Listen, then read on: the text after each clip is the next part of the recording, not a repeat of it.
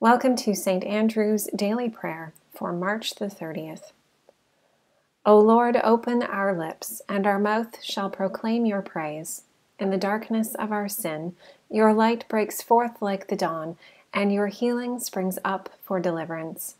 As we rejoice in the gift of your presence among us, let the light of your love always shine in our hearts, and your Spirit ever renew our lives.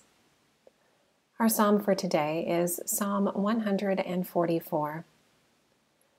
Blessed be the Lord my rock, who teaches my hands for war and my fingers for battle, my steadfast help and my fortress, my stronghold and my deliverer, my shield in whom I trust, who subdues the peoples under me. O Lord, what are mortals, that you should consider them? Mere human beings, that you should take thought for them.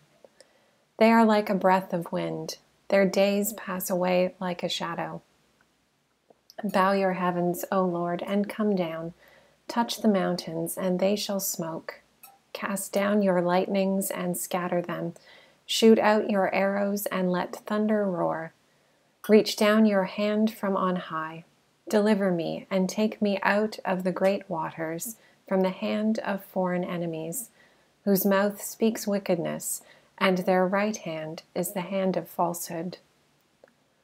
O God, I will sing to you a new song. I will play to you on a 10-stringed harp.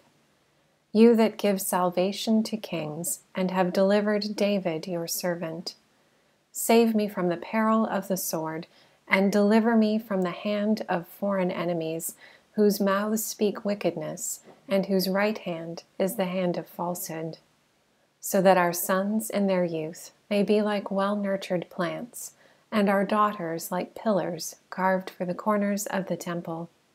Our barns be filled with all manner of store, our flocks bearing thousands and 10,000s in our fields, our cattle be heavy with young.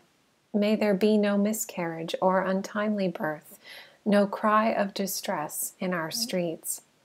Happy are the people whose blessing this is. Happy are the people who have the Lord for their God. Let us pray.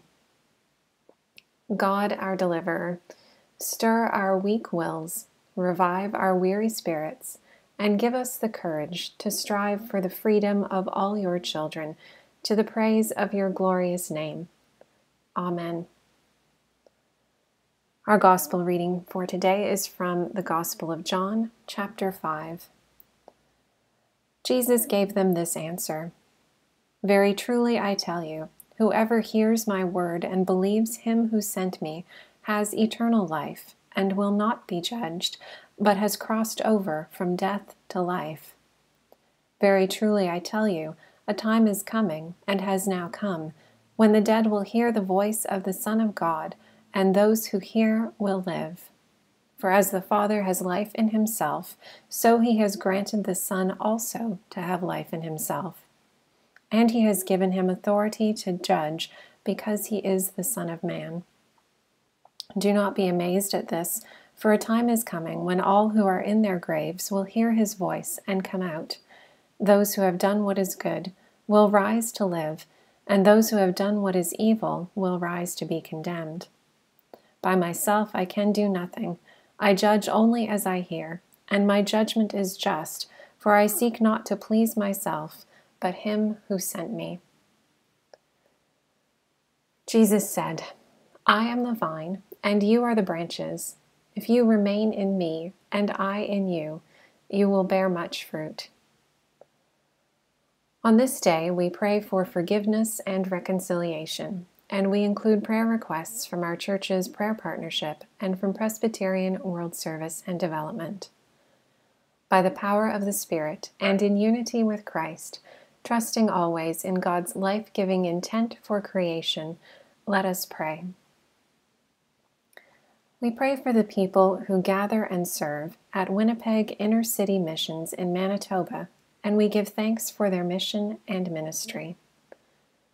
Lord, in your mercy, hear our prayer. We pray for Ukraine, for the people who stay to defend their homeland, and for those who have been forced from it, for their leaders, for those who are caught up on both sides of the border in a conflict not of their choosing. God, be a comforting and sustaining presence in heart and mind. Lord, in your mercy, hear our prayer. Grant your encouragement and wisdom to our governments at every level, that they may seek reconciliation across all divides, treating each other and those with whose care they are entrusted with dignity and respect. Lord, in your mercy, hear our prayer. Lord of love, you call us to follow you each day, and the more we seek you, the more we find of your truth. Stir our spirits within us, that we may be renewed in our desire for you and faithful in our work, our worship, and our prayer. Lord, in your mercy, hear our prayer. We pray for your forgiveness, O God, for times when we have allowed ourselves to be distracted by the things of this world, when we have put success, money, personal ambition, and entertainment ahead of you, when we have valued the good opinion of the powerful more than our commitment to following you. Lord, in your mercy, hear our prayer. Grant your gift of love to our local community, our church, and the cities and towns in which we live, that in all our actions, words, and relationships we may show our care for one another. Lord, in your mercy, hear our prayer. O God, we pray for all those who are sick, in body, mind, and spirit, that they may find healing and wholeness in you. Lord, in your mercy, hear our prayer. Creator God, you are the maker of all things. You are sovereign over all. We pray that leaders around the world would have the wisdom to form and keep laws that protect the earth, today and for future generations.